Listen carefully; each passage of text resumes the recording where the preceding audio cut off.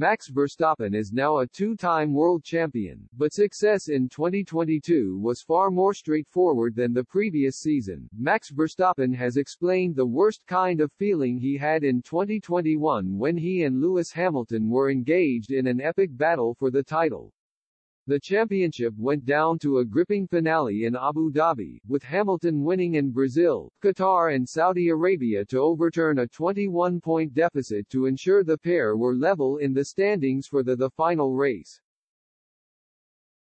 And at the Yas Marina, it was the Mercedes man who seemed to be heading for a comfortable win before a crash for Williams driver Nicholas Latifi caused chaos. In the now infamous safety car saga that followed, Verstappen was ultimately gifted the chance to overtake his rival on the final lap and take the checkered flag. There was no such drama in 2022, with Verstappen cruising to the title whilst Hamilton struggled with his new W13 car. The Dutchman finished a huge 146 points clear in the standings, racking up a record-breaking 15 Grand Prix victories in the process, and whilst there were numerous flashpoints between the pair the previous campaign, it was a different story this time around. The only controversy took place in Brazil, where the two collided on the track with Verstappen given a time penalty for the incident. And now the Red Bull man has admitted how different things were in 2022 compared to his first title success, saying, "All the way to the last race was probably the worst kind of feeling.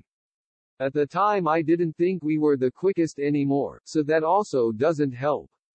And this year, it has just been very, very different in emotions, from the start, all the way through the year." Indeed, Verstappen's issues this time around had little to do with the driver's standings. He was involved in a spat with teammate Sergio Perez, refusing to let his partner through in São Paulo despite team orders to give up his place to the Mexican, and the validity of his two title wins were also questioned by critics and rival teams after it emerged Red Bull had broken the budget cap in 2021. Despite Christian Horner initially denying the allegations, they were found to have overspent by £1.8 million. As a result, the team were fined £6 million and given a reduction in allocated wind tunnel time next year.